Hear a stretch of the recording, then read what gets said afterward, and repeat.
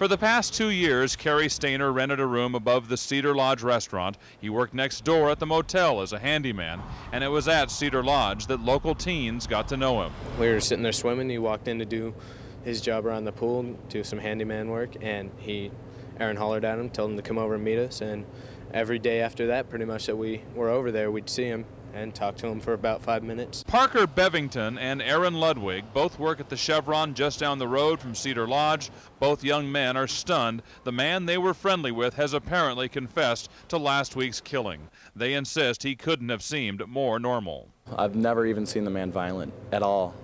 He's never even really raised his voice, even when we're just sitting there talking. He always made us feel pretty much like we had nothing to worry about. Never made us feel uncomfortable. Stayner would visit the nearby Merced River for relaxation, seeking spots to sunbathe in the nude. People enjoying the river today are shocked as well.